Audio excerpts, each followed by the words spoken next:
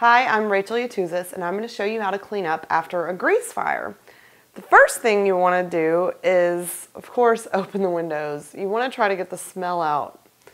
And, a good way to prevent grease fires is watch your food when you're cooking it. A lot of time, grease fires happen on the stove. Grease fires are the ones that you want to cover up and smother them. You don't dump water on them because that's going to make the flame shoot up and spread. So, stoves like this, a lot of times, will open up just like a car hood. You want to take some paper towels and wipe all of the loose debris off. Once you have removed all of the loose debris, you want to clean with vinegar and water.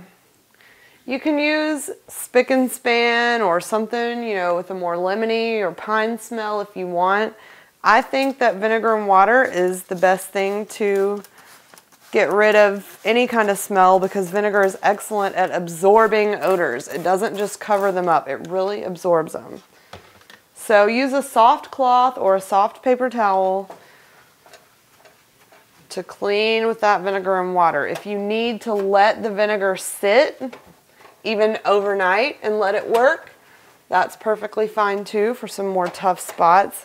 If there are spots that you need to scrub, make a mixture of cornstarch and water. This is an excellent abrasive, and this is going to help you for the next step, which is removing the soot and the ugly black stuff off of painted surfaces. So, this is a little bit abrasive, but not too abrasive. It's totally safe for painted surfaces, and this is what you're going to use for your walls. You might want to let it sit for a minute before you wipe it clean. For your wood, like this top right here, this butcher block, you want to spray it with vinegar and water. I would say use half and half for this because you're going to let it sit and you're going to let it dry, and it's really going to absorb that smell. And you want to use a soft cloth to buff it afterwards.